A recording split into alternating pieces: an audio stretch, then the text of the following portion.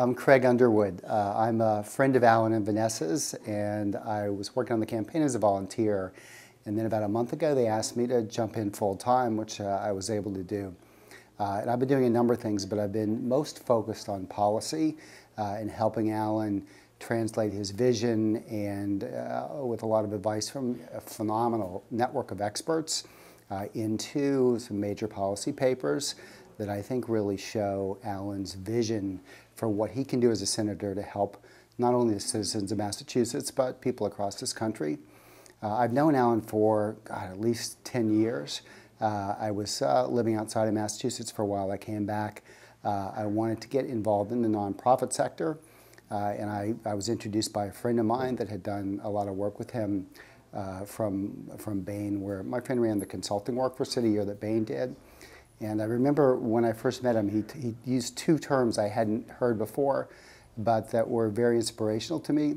One was he talked about himself being a social entrepreneur and City Year really being an incubator for social entrepreneurs. And the second thing he said is that he created City Year as an action tank, that it wasn't just sort of an idea that they had that they want to promote, but they actually wanted to show and prove to people that City Year, that a new social organization, a new non-for-profit could be created and eventually grown around the world. So I met Alan a decade ago, and I was lucky enough through his wife Vanessa to be introduced to Gerald Chertavian, who started Year Up, which is another nonprofit that's just a wonderful organization. And when we started Year Up, we always talked about someday we'll be as big as City Year. And Alan was an inspiration to us.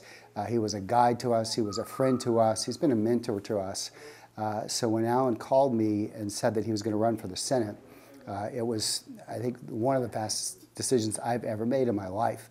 And it was the first time in a long time that from the very beginning of a campaign, I felt 100% committed to the person that I knew I was going to vote for. There was no question in my mind that Alan was the best candidate, that he'd make a phenomenal senator.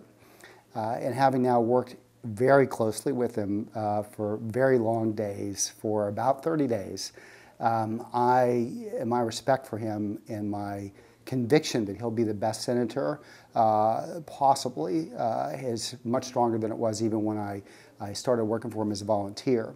And I say that because when we do issues, Alan wants to always start with the facts. He wants to get all the data we can. He wants to talk to as many experts as we can. He wants to really look for innovative solutions. But he's not just looking for a big idea that's going to differentiate him almost from a marketing standpoint. He's looking for a big idea that's going to make a difference. And we're never put anything out that we can't answer. Two questions Alan has. Three questions. One, how many people is it going to help? Two, what's it going to cost? And three, how are we going to pay for it? So I knew he was and would be a great senator. I knew he was very passionate about issues. I had no idea how rigorous his thought process or how vast his network of experts was, but I know that very well now. And to anybody that's watching this, I would just say, we need your help. We need your vote, but we need your help. So anything you could do to help us, come in and volunteer, work in a phone bank, knock on doors, put up a yard sign, give us some money. We don't have that many days left. I know Alan can win, but we can only win if everybody that we all know comes in and helps us out.